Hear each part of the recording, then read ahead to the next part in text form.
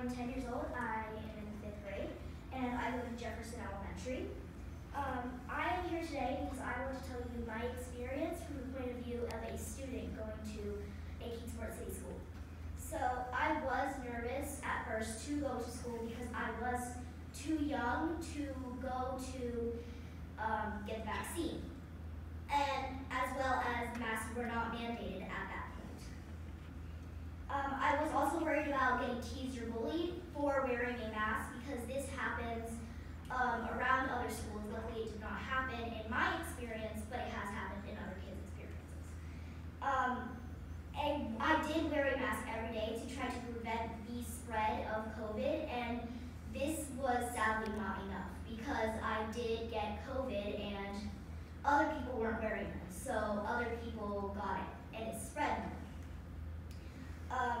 I wanted to try to wear masks to be a leader for other people and to encourage them to wear masks so people did not have to go through COVID. And I was actually in school only 1 week and I did get COVID. So it did spread quite fast, and not wearing masks did not help that because if we had worn masks, it would have spread much slower and it might have not spread as much. And when I did have COVID, I did kind of feel like I was dying. I had symptoms of chest pain, breathing problems, headaches, nausea, and I couldn't walk some days. And this affected me very much. And I couldn't do school, and I was behind.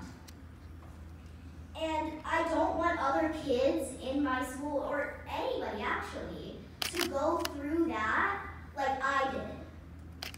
And I want masks to be mandated, and even though it won't be a cure, it will help to stop the spread.